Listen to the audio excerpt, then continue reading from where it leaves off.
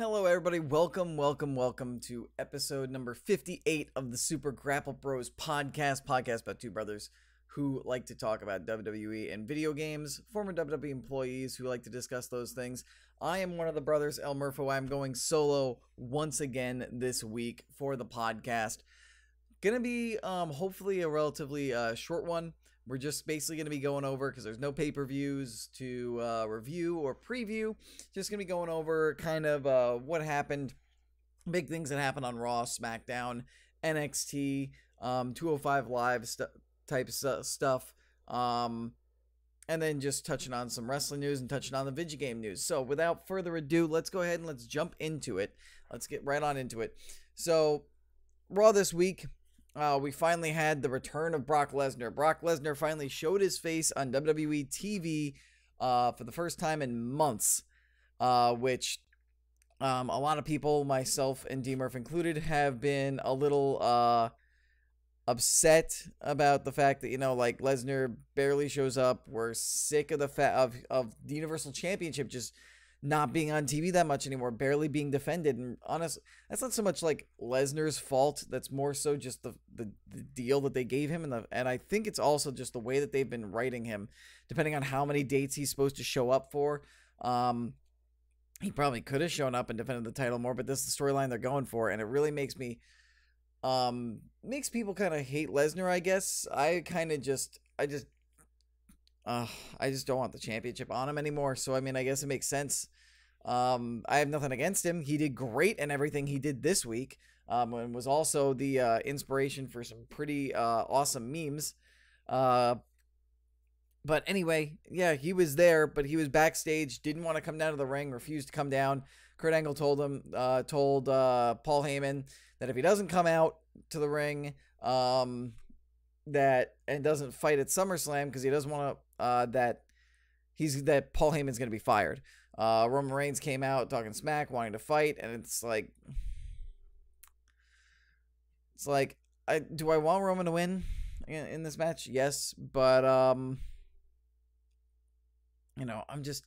don't like the way they're going with Roman's character. It's like, dude, you lost twice. I understand that you won technically in the cage match, but you're complaining about it so much and claiming and like talking about how the authority is against you, and really it's just incredibly vague, and like Stephanie McMahon is just doing certain things to where it's really not that like diabolical compared to what she's been known to do, compared to what her father's been known to do.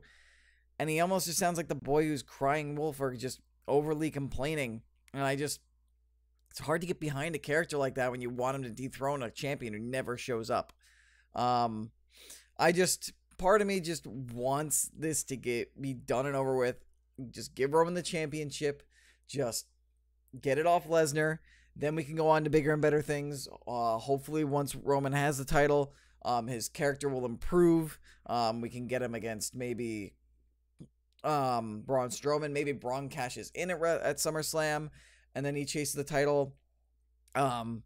But I just feel like once SummerSlam is over, once you get the championship off of Brock, whether it's Roman winning it or Roman winning it and then Braun cashing in on him, then I think things are going to get better. Because I just think this is a bad situation. They should have capitalized on just pulled the trigger on Roman at WrestleMania and just been done with it and just have Lesnar do other stuff.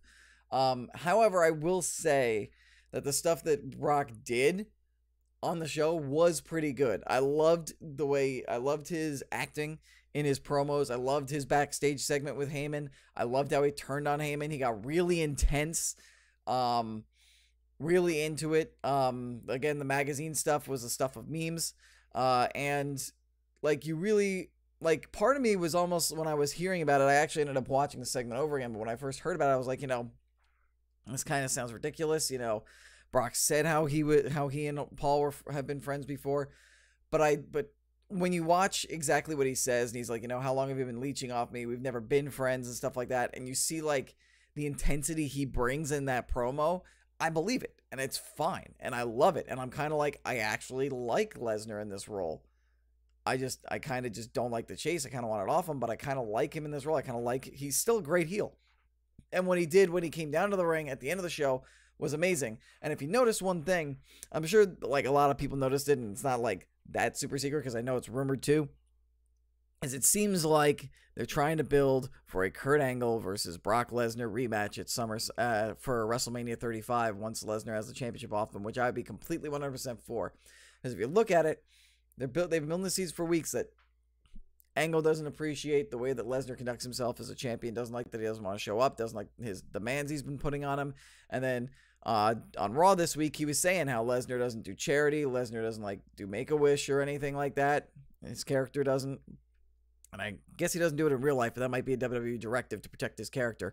And how it really pisses him off. And then Lesnar got in his face and F5'd him. So I can definitely see this being the planting the seeds this last month. And maybe even like the last couple months too, whenever Angle's talked about his frustration with Lesnar, to a slow burn, a slow build to Lesnar versus Angle at WrestleMania. So if you guys aren't digging the whole Universal Championship storyline going into SummerSlam, which I'm kind of struggling with a little bit, outside of Lesnar being just damn good at showing his intensity and promos, I'm really struggling to get through it. But just take that little silver lining that like we're gonna get what seems to be a really awesome rivalry and rematch at WrestleMania for Angle and Lesnar.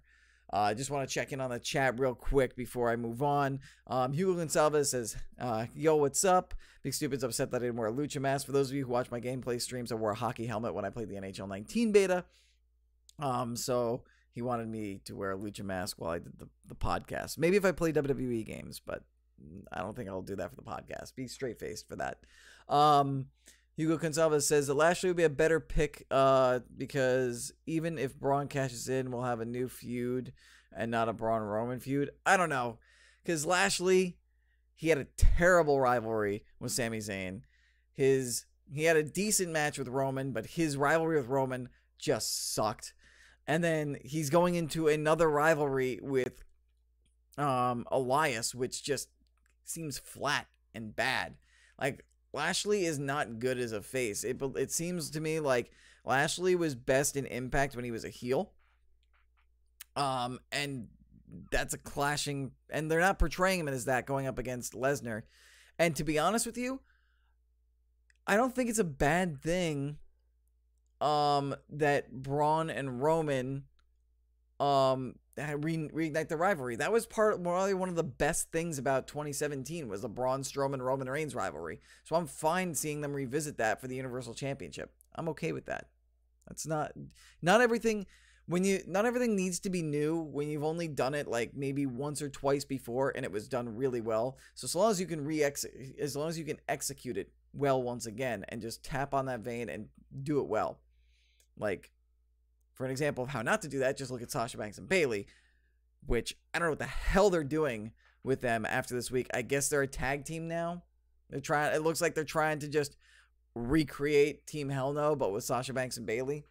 So we'll see. Who knows? Maybe like getting to this point was bad for them. I know I'm like going off into a million different directions, but we'll circle back to the whole Lesnar thing, Universal Championship thing.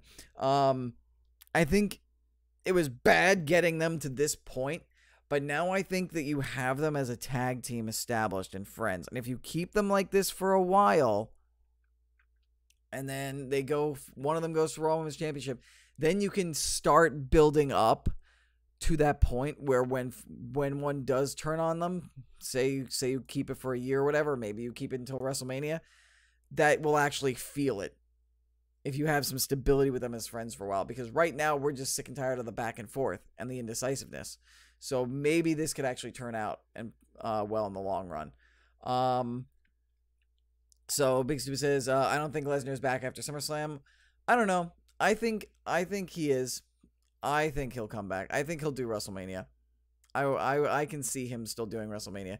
Lesnar has said before that he has fun doing WWE still. I think I wouldn't be surprised if he just has this one fight in the UFC, see how it goes. He'll do WrestleMania. He could maybe go and do an Undertaker type thing where maybe he only he has a contract. Maybe he shows up to a couple dates during the year, but he only wrestles at WrestleMania. So that way he still has the majority of the year freed up for UFC. So I would say never say never. They're planting seeds. So I'd say never say never.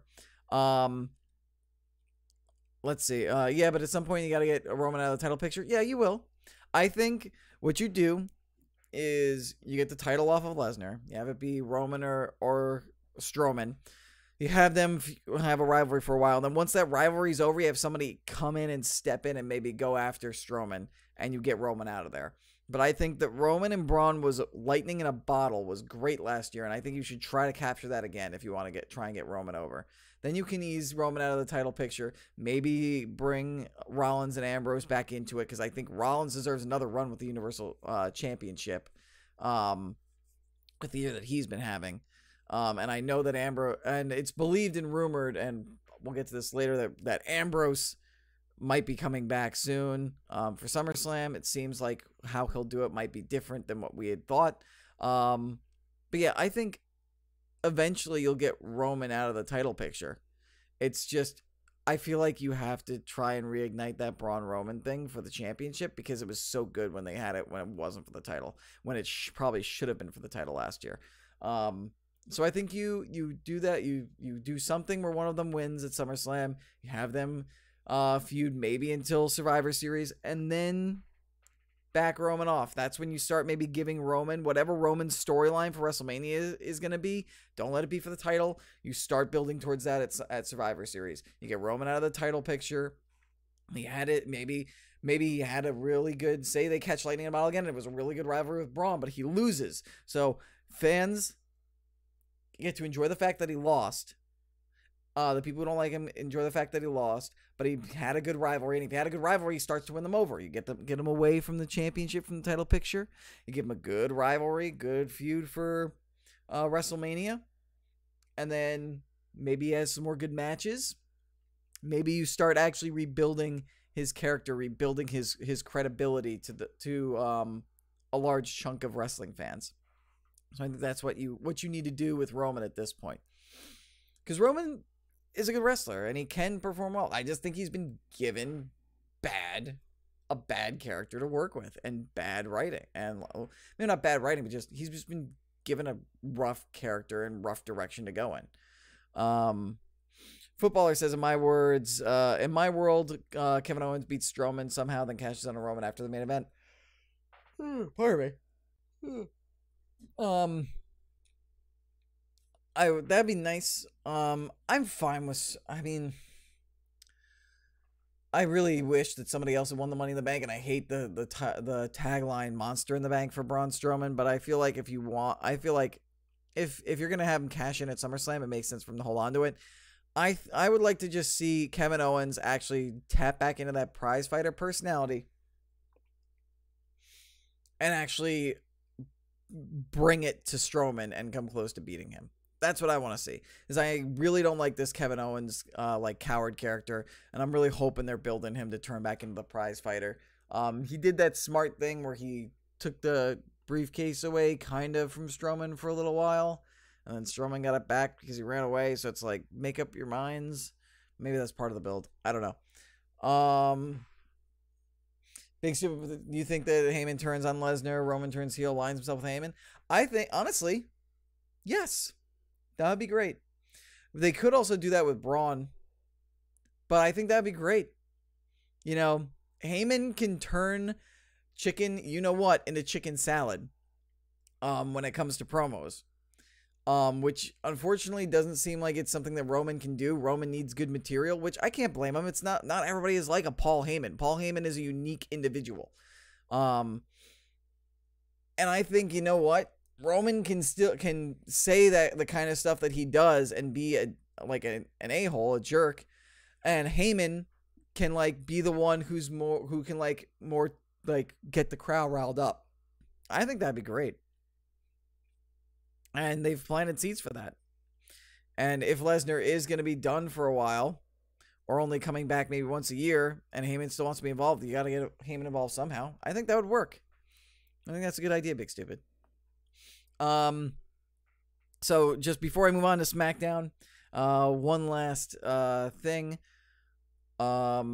or two other things. One, Ronda Rousey is going to have her first match at Raw this week, which was announced last week on Raw, a backstage segment, or at a WWE Digital exclusive. It was on their YouTube channel. And then also the Drew McIntyre faced Seth Rollins. Rollins got a beatdown both backstage and after the match. So I think what they're doing is, I don't know if they're gonna have Dean. Dean's probably gonna come back next week or the week after, whichever one is right before SummerSlam, and he's going to tag up with Rollins. Now the question is gonna be, will Rollins turn on Dean right afterwards? I don't think so. So because of the fact that, like, I feel like they're in a good spot slotted against McIntyre and Ziggler with the IC Championship around somewhere.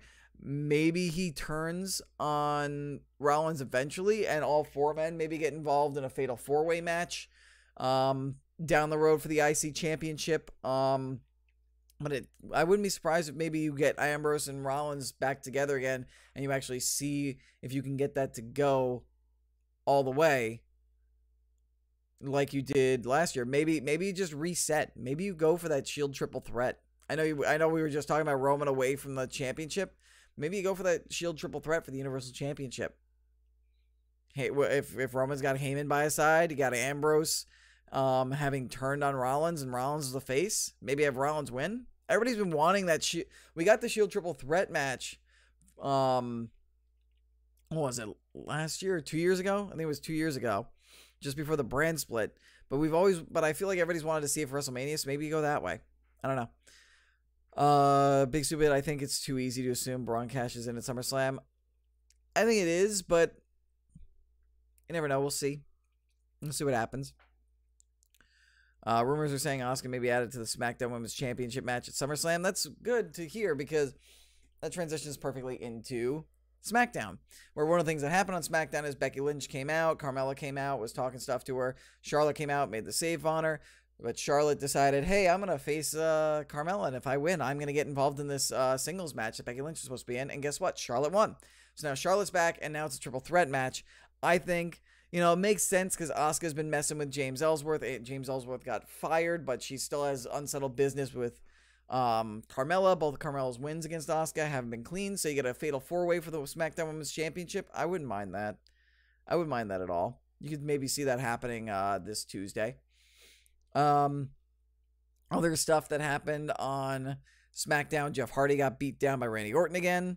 Orton let Nakamura, Kinshasa, and Jeff Hardy, and then Nakamura fled. Seems like they're not working together, but they're uneasy allies, kind of, against Jeff Hardy. Eventually, I'm sure Orton will probably RKO Shinsuke or something like that, and they'll turn on each other, and we'll get it's going to be a triple threat match for SummerSlam. But I think it's been good so far. From what I've seen, Randy Orton as a vicious heel is the best Randy Orton. I've said it before, heel Orton is best Orton. Other stuff, Samoa Joe cut a really good promo on AJ Styles, talking about how he was mentioning his daughter last week, but how he's basically like a deadbeat dad because of the fact that as WWE champion, he's traveled so much and has so many commitments and goes so all over the place to help promote WWE that he basically doesn't spend any time with his family. So he's a terrible husband and father. And that it's okay because Samoa Joe is going to take that. When he takes that, he's essentially going to take all that AJ Styles has left in his life, because he doesn't have his wife or his kids with him because he's a deadbeat dad, which isn't true, but really cool, really good. Samoa Joe promo shows how great Joe is just in general, and I think Joe is the man to finally take the championship off of AJ. It wasn't going to be Rusev. We were hoping it was going to be Shinsuke, or that Shinsuke was at least going to win and then lose it, so AJ can win it back. But Joe is yet to win a major championship in WWE, and I feel like this is the moment against AJ Styles at SummerSlam on a big stage like this. This time last year, Samoa Joe was shining above almost everybody over on Raw in rivalries involving Brock Lesnar. So I think it's time to pull the trigger on Joe, and we just have Joe win the championship and have AJ chase it for a while. Maybe AJ wins it back, maybe he doesn't. But I think it's time to give AJ Joe the championship at SummerSlam, and promos like he did on SmackDown on Tuesday are the reason why. Miz and Daniel Bryan had a promo where Miz was on the set shooting Mr. Miz and Mrs. And Daniel Bryan was in the ring, and they had a pretty good verbal exchange. And good God, is the Miz just so good at promos. Like, I could feel and believe everything he was saying.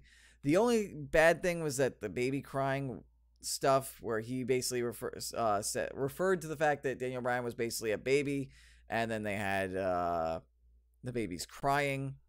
That got annoying as hell. But I mean, Miz is a heel. It's supposed to be annoying. It's supposed to get on your nerves.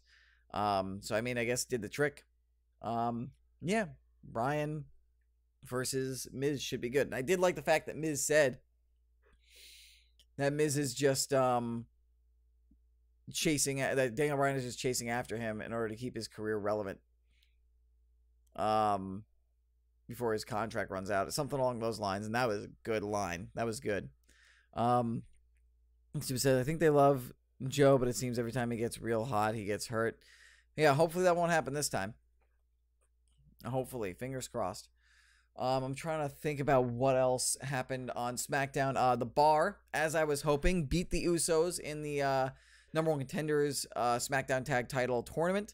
They will be facing the New Day this Tuesday. New Day was on commentary, being awesome with their pancakes and their orange announce table, which was cool. They got up in each other's faces. They're going to face each other next week to see who goes on to face the Bludgeon Brothers at SummerSlam. I am hoping the Bar wins and then goes on to win the titles. But we'll see. It might be New Day. Maybe there'll be some tomfoolery and it'll be both of them. Or maybe Sanity will cost sorry. I didn't get a lot of sleep last night, so I might be yawning a bit.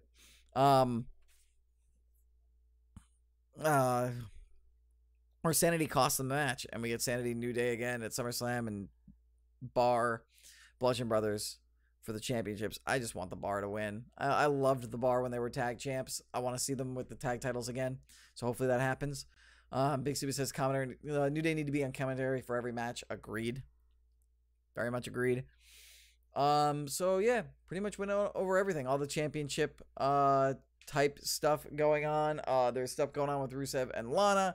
There was some cool stuff involving where Lana had a match with Zelina Vega, which was really cool to see Zelina Vega actually wrestle, because she was pretty much just a valet, a manager for not a valet. She was a manager for Andrade Cien Almas for all her entire time in NXT. I think we rarely, if ever, saw her wrestle in NXT. So it was good to see her actually being not just a manager but a female competitor as well on SmackDown, and it helped build up the rivalry between Rusev Day and Almas and Vega. Aiden English came down to try and stop a distraction from Almas to try and help Lana. Lana got distracted anyway, got rolled up and lost. And then Lana was talking to Rusev, I believe, about why Rusev wasn't there to help her and support her, be in her corner, how she wanted her in her corner. I think Rusev was just a jerk to her about it. I will get to that in a second, Big Stupid, when I get into NXT, so which we're about to transition into. So interesting stuff. I think Aleister Black versus Rusev will, not Aleister Black, Andrade Cien Almas versus Rusev will be a very, very good match at SummerSlam. I'm looking forward to it. Should be good. Good. Over to NXT. We will, what was it? Started off with Tommaso Ciampa cutting it ended with Tommaso Ciampa cutting a really good promo. It started off, with a tag match, Heavy Machinery versus the Mighty. The Street Profits came out, distracted the Mighty. And they're like, what are you doing in the crowd? Why is all their music and lights playing? Somebody should fix this. Allowed enough of a distraction for Heavy Machinery to get the win and get revenge on the Mighty. So I do like the Mighty as heels. Heavy Machinery looks like they're getting a lot better in the ring from when I last saw them, because I think I last watched them on NXT like 8 months ago. They've really improved. Good to see the Street Profits are still getting screen time. EC3 then came out and had a match with Kona Reeves, which was all right. Then Velveteen Dream came out and said if he wanted to have an experience the Velveteen Dream regarding what happened at the Royal Albert Hall, which was weird. And it was also weird to see 2 matches end or involve like some sort of interference or distraction. However, Kona Reeves was not able to fully capitalize on the distraction after hitting a big Samoan drop. EC3 kicked out and then took care of Kona Reeves, made the pin, got the win. Nice little backstage segment after that with EC3 saying that I'll do whatever, I will take whatever invitation or whatever it is, a talk, a chat, an experience, a conversation, whatever it is. And then later on, William Regal announced that like it doesn't matter if they had the talk or conversation, because at NXT TakeOver Brooklyn 4, they will be competing against each other in a match. That should be a really good match. Looking forward to it. Then we also got Mustache Mountain came out. They had a match against just a random tag team, beat them up, and then said, we're sorry about Trent Seven said, I'm sorry that my knee was all banged up. I failed you guys. And Tyler Bate said, I'm sorry I had to throw in the towel, but I was concerned about his health first and foremost. Where this might lead to Trent turning on Tyler Bate at NXT TakeOver Brooklyn 4 after the match, and then maybe that leads into them going into a rivalry on NXT WWE NXT UK, which could be cool. And yeah, they're invoking their rematch clause, as I mentioned, at NXT TakeOver Brooklyn 4. They're going to be taking on Undisputed Era for the NXT Tag Team titles. We also got the announcement that Ricochet and Adam Cole, baby, are going to be taking each other on for the NXT North American Championship at NXT TakeOver Brooklyn 4. We also got some women's championship action in there. Candice LeRae faced off against Shayna Baszler. She ended up losing despite a strong effort. Shayna tried to do some post-match beat-ups. Kairi Sane came out. Shayna hit Sane, but Sane then tried to go after her, but referees kept them separated. I'm kind of mad on this rivalry. I thought I was all big on the whole rematch thing, but I don't know. I don't know. We'll have to see what happens in the next couple of episodes. Then Ciampa came out, had a big awesome promo talking about how he was right now. He is the best sports entertainer in the world, basically throwing shade at the main roster, saying that it's the A show because he is on it and he is the best superstar in the world. He did exactly what everybody didn't think he was going to do, or what he told everybody he was going to do. He did. Then Johnny Gargano came out, chased Ciampa off, and then Gargano was kind of acting like an a-hole, not really like cool. Johnny Wrestling was saying like the only reason why he has that title is because of me. Said it over and over and over again until it was annoying. Aleister Black showed up. Black Mass kicked him right in the face. It looks like they're setting up for a triple threat match between the three of them. However, a wrinkle was thrown into the mix this week. Dave Meltzer reported that Aleister Black has suffered some sort of injury. He got crotched in a match at a house show against Tommaso Ciampa this week, and he got hurt during that spot. Apparently it requires surgery, but apparently the report is also saying that he is okay. So it might not be major surgery or something like that. So it might not be, maybe it's not like a ligament tear or something like that. Maybe it's something where the surgery, where Aleister Black can recover from the surgery and be ready by NXT TakeOver Brooklyn 4. But be prepared if they do say that he actually will not be cleared to compete due to the surgery, and that we end up getting a Gargano Ciampa singles match, which technically might work out for the best anyway. But yeah, Aleister Black's hurt, had to get surgery. Apparently he's okay. There's been no announcement as to there's been no announcement stating that he won't be in NXT TakeOver Brooklyn 4. So as of now, we have to assume that he will be there, but be prepared for an announcement stating that he might not be. So that was NXT 205 Live.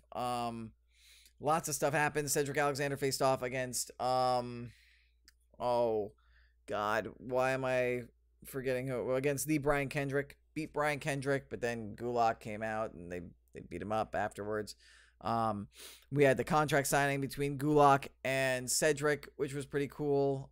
Cedric kind of cut Gulak off before he could say anything, signed it. Then Gulak was just saying, "Oh, I'm just saying how impressive it is that you're undefeated, and it's gonna be amazing when I'm the one who actually beats you."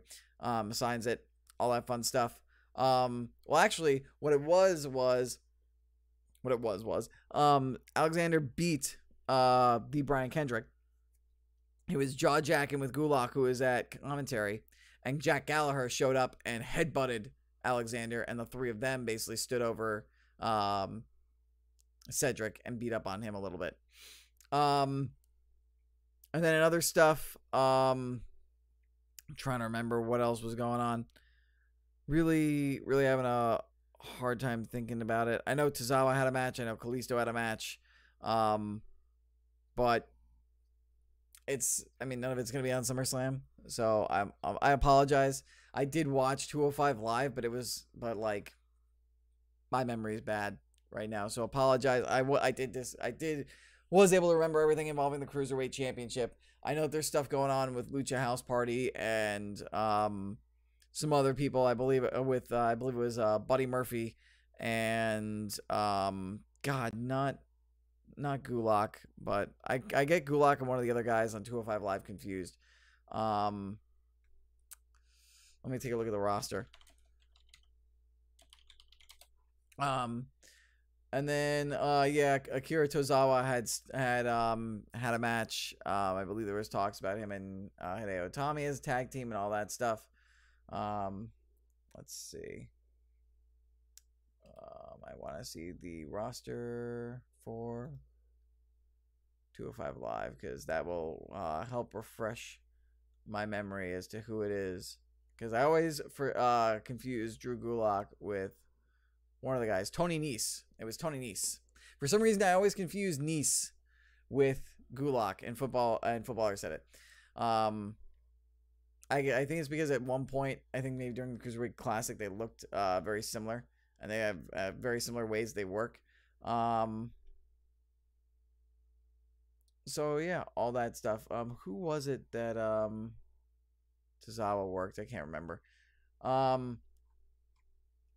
But yeah, that was 205 Live. Sorry, I'm not as up on 205 Live as D-Murph is. He's normally the 205 Live expert on the show. So when he comes back, we'll do 205 Live better. And I'm trying to do 205 Live better. I actually talked about it this week, whereas last week I didn't really get a chance to talk about it. On to wrestling news. The big wrestling news is actually not really news revolving wrestling, but news involving a wrestler. Kane, aka Glenn Jacobs, won his mayoral race for Knox County in Tennessee. So congratulations to Kane. He is a member of the Republican Party, which I don't want to get too much into politics too much. I don't exactly agree with certain Republican policies. I don't know where exactly on the Republican spectrum, because the Republican spectrum right now is very wide as it is. I don't know where exactly he falls on his policies, but congratulations to him for winning the race.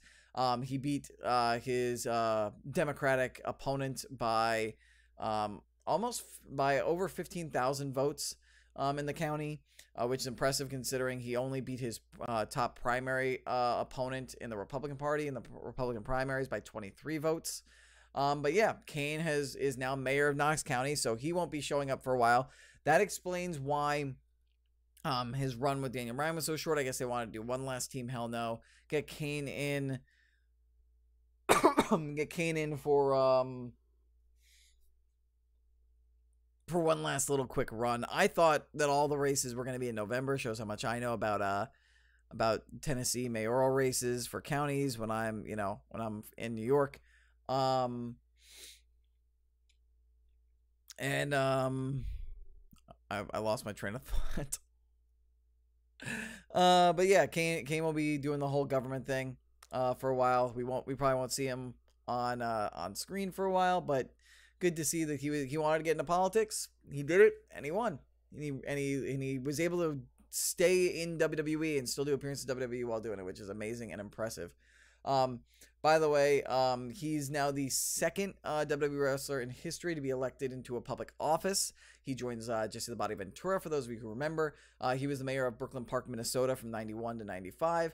And then he won the Minnesota gubernatorial election. He was the mayor of Minnesota, as we all know. Wow, that was a loud vibration from my phone right there. That might have even been picked up by whatchamacallit, by the microphone. Yeah, Ventura had a 4-year run there. 4-year run there from 98 to 2002. And then decided not to run again. So Kane joins elite company when it comes to WWE superstars getting into public office. So congrats again to him. Another piece of news going around, revolving around Hulk Hogan, who was recently reinstated into the WWE Hall of Fame. If you guys want to know how I feel about it, I think Kofi Kingston the New Day summed it up perfectly. How like people should approach the situation. So I'll just leave it at that. Anyway, there's belief that there might be an NWO reunion going on, whether it's something that just Hogan, Nash, and Hall are working on themselves, or if it's like a network thing for WWE, or if they're actually going to come back for like some sort of in-ring or on-camera type thing on the main roster. We don't know. But Hogan has been posting to social media some images. He's grown out his beard. And then he dyed it black, almost a la Hollywood Hogan. And some of the videos he's been putting out on social media have had like little like cut-ins with like black and white and NWO music and stuff like that. And then also there was this store, I believe it was in Florida, near where Hogan lives, where Hogan, Nash, and Hall were seen with a camera crew, apparently, decked out in NWO gear, and Hogan had his beard all done up Hollywood style. So people aren't sure what this could mean. Whether this means promotional stuff for WWE, whether it means maybe they're shooting some sort of vignettes, maybe for an NWO return on WWE. I don't think I would mind it too much. I enjoy the NWO. The Hogan thing, you know, it's a dicey thing, but maybe if he's with the NWO and he's with Hall and Nash, I always enjoy seeing Hall and Nash on WWE, so long as they're not, you know, burying and taking over storylines from guys who are white hot and haven't been as white hot as Stone Cold Steve Austin in the Attitude Era. So yeah, we'll see. Let's see. According to the report that I see on here, yeah, even though he was reinstated in the Hall of Fame, WWE stated that he had not signed a new deal with the company. So who knows what's going on with this? I'm sure we'll find out in the coming weeks. Yeah. So another story is there is a very strong belief that Rey Mysterio is going to be back in September. It's believed that Mysterio wanted to work a limited schedule. Not as limited as like maybe say kind of sort of like Lesnar, but maybe a little more frequent, where he would actually be able to spend time with his family, since, you know, and, you know, be able to let his body recover, because Ray, even though he's in great shape right now, he's no spring chicken. You know, he's been doing this since he was like 18 in the mid to late 90s. So, you know, he's been doing this for a good 20 to 25 years. So he's beat up, he's old, he wants his rest time, and he deserves it. He's like he's an instant, immediate, like, Hall of Famer. But it looks like the WWE is willing to give him that, because he doesn't have any commitments following All In. He doesn't have any bookings. He's doing All In, and he's doing a show the day after, and then his schedule is clear. So we may see Rey Mysterio come back after All In to WWE and work a limited schedule, which would be very interesting. Apparently, it's believed that WWE tried to push to get him signed to start his deal before All In, so that way he wouldn't appear in the show. But apparently, Mysterio just didn't want to say no, didn't want to back out of All In, which I understand because it's going to be amazing. So, in a month, once All In is all said and done, we may very well see Rey Mysterio back. We already touched on the Aleister Black news, so that's all we have for the wrestling. So now I'm going to get into, we're going to transition from the wrestling world over to the video game world. And before we get started, just need to take a swig of water.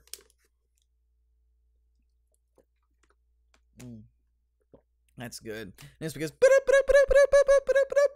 Overwatch news. We're kicking things off with Overwatch news. The Overwatch League's first championship was crowned.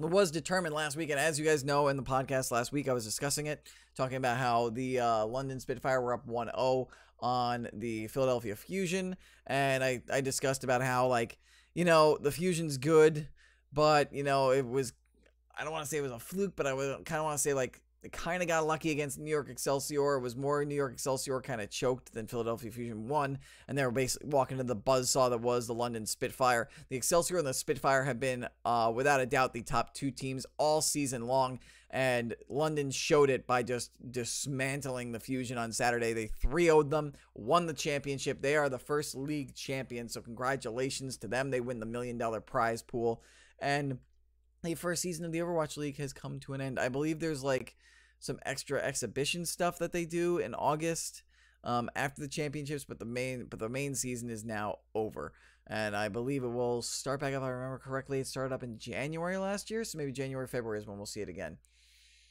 But in other Overwatch news, the Overwatch League announced that after a successful first season, they will be expanding, and Laserscope, who is one of our mods, one of our good followers, one of our good listeners, he's going to want to pay attention to this news because the Overwatch League is adding 2 new teams.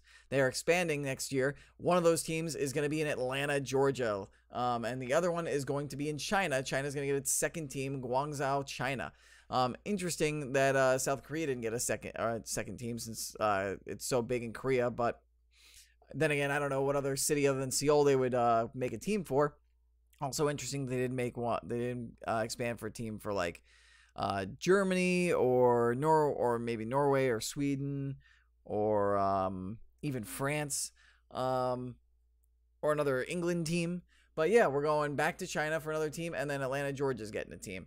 No information on what the teams will be called, what their logos will be, what their team colors will be. Or what the rosters will be. That's going to be coming at a later date, but there will be an expansion with 2 new teams in Atlanta and Guangzhou. And the last bit of Overwatch news from the week, Overwatch have Nerf weapons coming out. For those of you who don't know, that it was announced at San Diego Comic-Con that there is going to be a line of Nerf weapons based off of Overwatch, which would be a nice, cheap, easy option for cosplayers if they don't want to worry about making their own guns. They started it off with the reveal of Reaper's white skinned Hellfire shotgun at San Diego Comic-Con, and this week they announced the second weapon in the line, which will be Diva's light gun blaster. So yeah, if you guys want to take a look at it, check it out. They actually look really cool. They look very similar to what they look like in Overwatch, and they've just got the orange caps on the front, which, you know, you need so that way it's not interpreted that it might be a real gun, even though these don't really look like real guns, but, you know, why not? Why risk it? So yeah, check it out. There will be more weapons in the Nerf line for Overwatch to come. So just keep an eye out for more of those. Then I'm going to get into some Destiny news.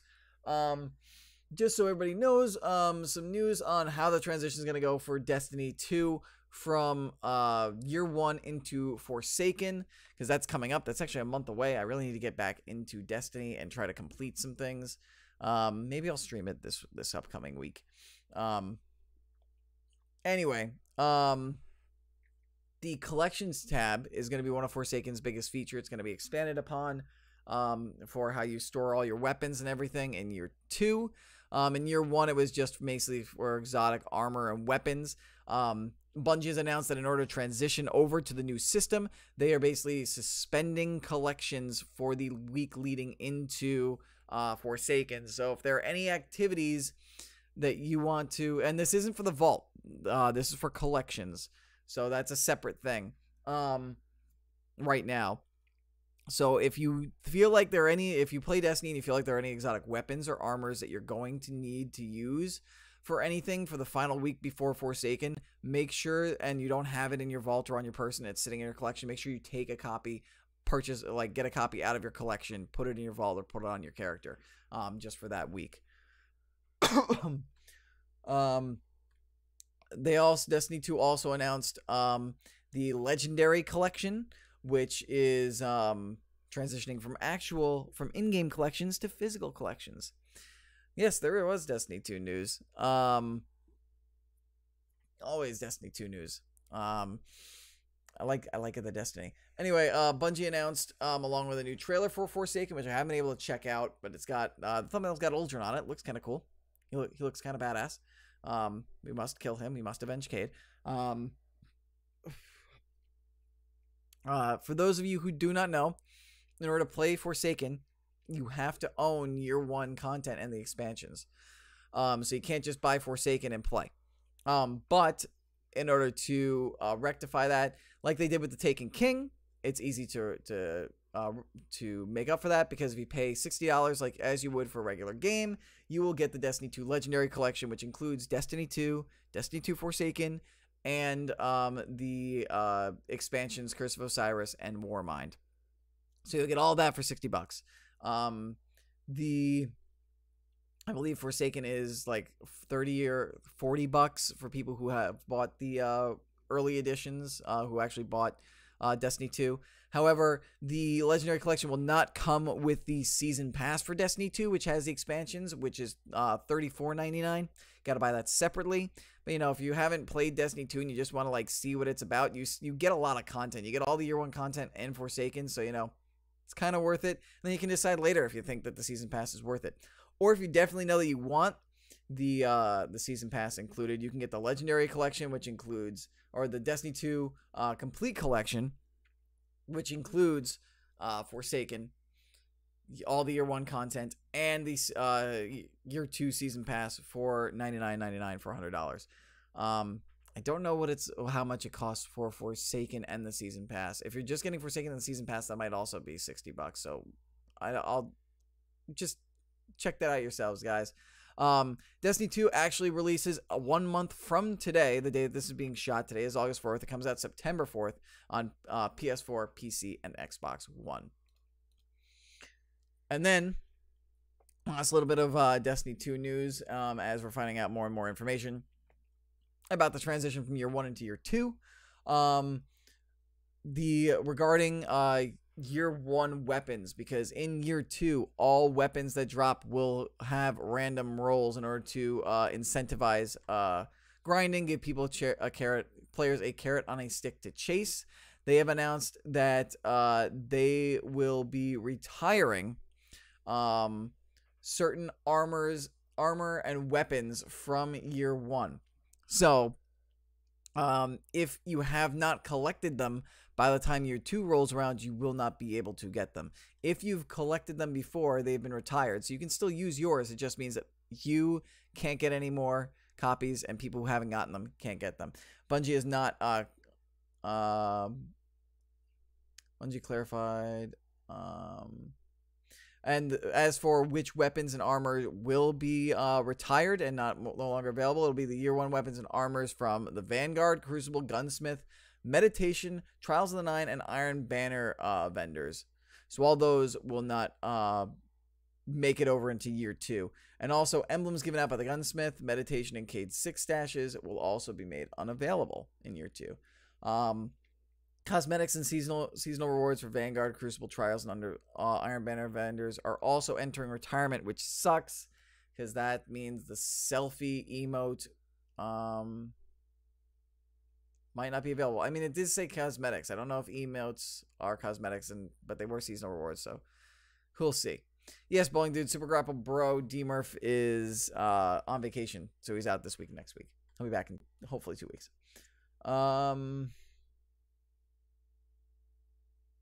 So yeah, that's pretty much it. While all other gear mentioned above will be retired, everything will be replaced with brand new weapon and armor sets and Forsaken. So there's all that. And then I'm trying to revisit this one. And then we got some Madden NFL 19 stuff in the news. For those who are unaware, Madden NFL 19 comes out in 6 days. Comes out on August 10th. Reviews are out. They've been good from what I've seen. However, there's been a bit of controversy involved as people discovered that not just this year but last year there was a song called Big Bang featuring 2 Chainz, Big Sean, and Nicki Minaj, in which one lyric mentions Colin Kaepernick, the quarterback, where it says, "You boys," the lyric actually says from Big Sean, "You boys all cap, I'm more Colin Kaepernick." And apparently it got censored, not just this year but last year. And people just realized that now when somebody was looking around. Colin Kaepernick was in the game last year as a free agent, but he is not in it this year. People thought that it might be the NFL pressuring EA to censor the game, to censor Kaepernick as amid all the controversy that's going on with him. But it actually turns out that EA just misunderstood the rights they had for Kaepernick's name. They understood that they had the rights apparently to use his name maybe in the game through the NFLPA, or maybe because he's retired they didn't know if they could do it, or that they didn't know if they'd be able to have the rights to have his name mentioned in the song. So here's a statement by EA. They said, "We made an unfortunate mistake with our Madden NFL soundtrack. Members of our team misunderstood the fact that while we don't have rights to include Colin Kaepernick in the game, this doesn't affect soundtracks. We messed up, and the edit should never have happened. We will make it right with an update to Madden NFL 19 on August 6th that will include the reference again. We meant no disrespect, and we apologize to Colin, to YG, and Big Sean, to the NFL, to all their fans and players for the mistake." So it was basically just like a mistake. All this controversy. EA just said, "Sorry, we messed up. It's our bad." No, there was no agenda behind it. Don't worry about it. Then let's get into some Fortnite news. Fortnite released a new update, and the guided missile is back in the game. It's been tweaked a little bit. They have epic and legendary variants. Slurp Juice should be back. Apparently it was changed, but then it was supposed to be in the update, but then it wasn't. Fortnite's working on getting it in. Back into the game. There's a new mode out right now where it's jetpacks and explosive weapons. If you want to mess around with that, it's also in the playground. So that's all the Fortnite news for this week. Nothing too big. Well, actually, that's not all the Fortnite news this week. There is also news came out that there are. I'm trying to find the original article. It was a USA Today article. Looks. Parents now are paying for tutors for Fortnite for their kids. So apparently what it is just Fortnite, as big as it is right now, everybody's playing it, and so it's almost the same. What we're seeing is almost in schools with kids is a similar situation, kind of, to where, like, if you were the kid who, like, really sucked at dodgeball, or sucked at all the gym sports, or sucked at, like, the sports in the playground, and you get picked last, or you get made fun of, it's kind of the same thing, but with Fortnite now. So much like back in the day, and even now, where parents would pay to have, like, coaches coach the kids that get better at the sports they're not made fun of, or if they want to, like, be really good and maybe become pro, or, like, maybe just be better at the sport, they would pay for coaches for those sports. Now they're doing it for Fortnite too. They're hiring Fortnite players to end up like teaching these kids better techniques at how to play the game. So a lot of people think it's weird and interesting and obscure, but that's only just because it's video games. To be honest with you, with the way that like our culture has changed, and the fact that video games are very much important and a part of kids' lives now, especially competitive ones, and the kind of like pressure and bullying you can suffer for not being good at a game, much like how if you weren't good at a sport. I can understand completely why kids would do it. There were apparently a couple people in this article, a parent or two, who was like, I can't wait until my kid goes pro in Fortnite and makes me all this money and I can retire early. I think it was kind of meant as a joke, but it's like, it's not easy being a, pro gamer or a streamer who makes a lot of money streaming Fortnite. Not everybody's going to be a ninja, but, just from the standpoint, the argument can also be made, not everybody who's going to get coach is going to be the next LeBron James. Who's going to get a private coach is going to be the next LeBron James or Connor McDavid. I'll entertain Big Stupid, next Alex Ovechkin. So, I think it's fine. It's just what we've been doing with sports as a society for decades, and now it's just transitioning over to video games. I just think it's a kind of a cool piece of interesting news. Then Pokemon Go stuff. Spinda is coming to Pokemon Go, apparently. He has a ton of Spindas. Apparently, no one Spinda is the same. Their patterns are always different. There are a bunch of different variants. However, there are only 8 variants that are being seen right now. And that is 8 days before the next update. So a lot of people believe in Pokemon Go that it means they are counting down to something. What, we don't know. But some people are under the belief that the next wave of Pokemon, the next gen of Pokemon, I believe it's Gen 4, will be showing up in the game for that, I believe it's the August 9th update. Yeah, which is this upcoming Thursday. So that's all Pokemon Go news. And then a couple of non-mainstream game news that I thought was interesting. A bunch of people are ticked off.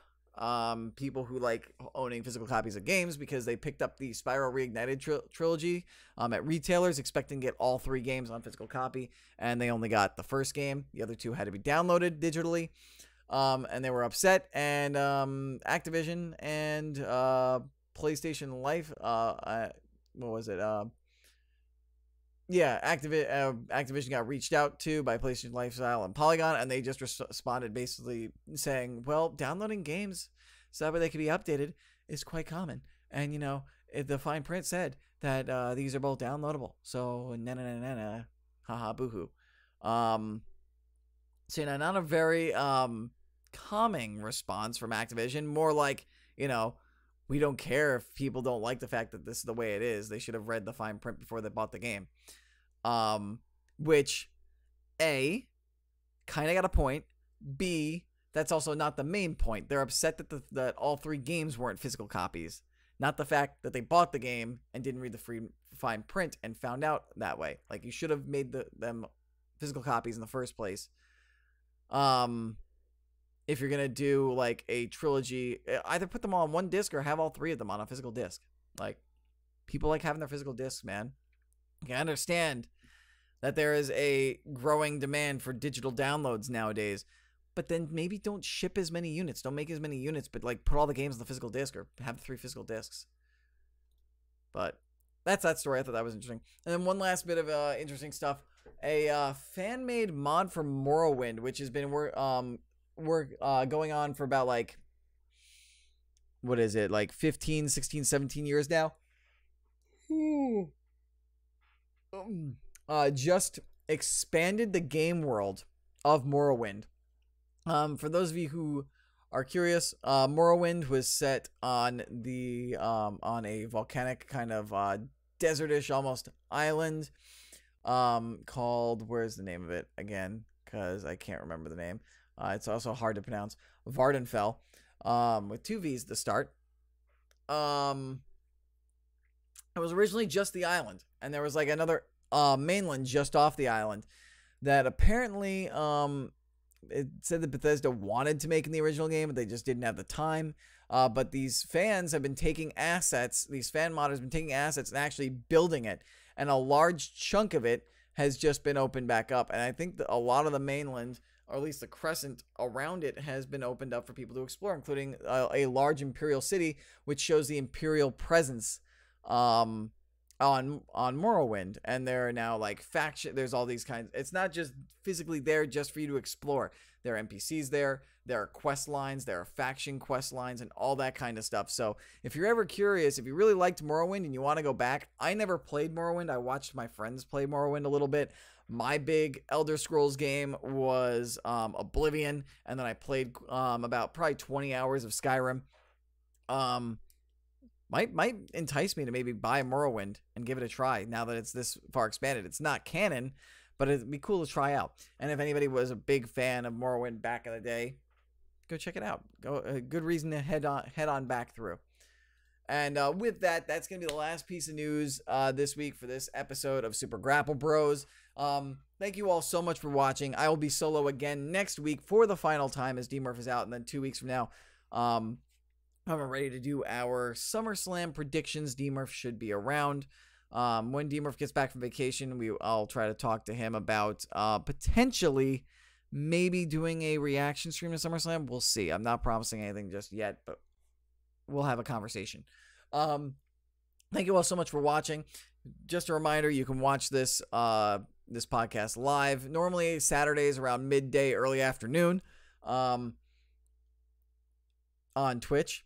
Almost lost my train of thought. On Twitch at twitch.tv/L_Murpho. You can also watch it back on demand on Twitch on that channel. You can also watch it in VOD on YouTube at youtube.com/LMurphoReal. Be sure to like, share, subscribe over there. And then you can also listen to us in audio form on iTunes, SoundCloud, Google Play, other places where podcasts can be found. Be sure to rate, review, and subscribe. If you rate and review and we get enough over there on iTunes, we'll be officially rated. More people will be able to find us when they do generic searches. So please check us out at Super Grapple Bros on all those other places. You can also, if you want to give back, chat to us. If you can't get in the chat on Twitch, if you don't want to comment on YouTube, you can reach out to us in multiple ways. You can check out my Discord server, the El Murpho Discord server, which is in the description of every YouTube video. It's on the channel page on Twitch, and it's in the show notes of every episode of Super Grapple Bros in the audio version. There are 2 channels on that server dedicated to Super Grapple Bros. One is feedback, questions, comments, concerns, trivia, anything you want to put in there, go ahead and put it in there. The other one is viewer predictions. We do viewer predictions for every single pay-per-view.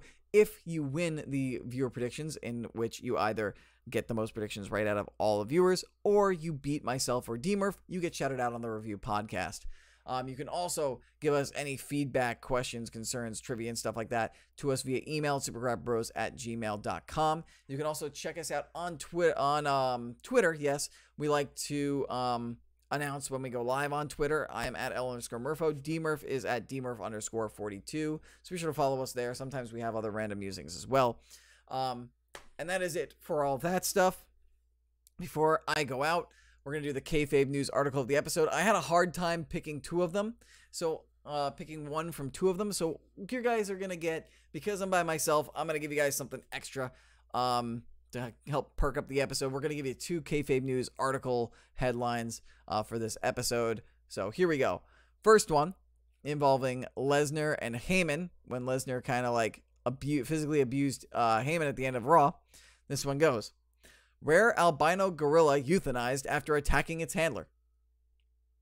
That's the first one. And then the second one, which is the one that we will end the show with, it involves Kane's election, Glenn Jacobs' election, and it says, necrophilic pyromancer, former dentist turned corporate executive becomes mayor. So, thank you guys so much for watching. I'm out of here. Catch you guys next week. Peace, deuces, deucey deuce. Love you all. Laters. Bye. Shut up and sit down.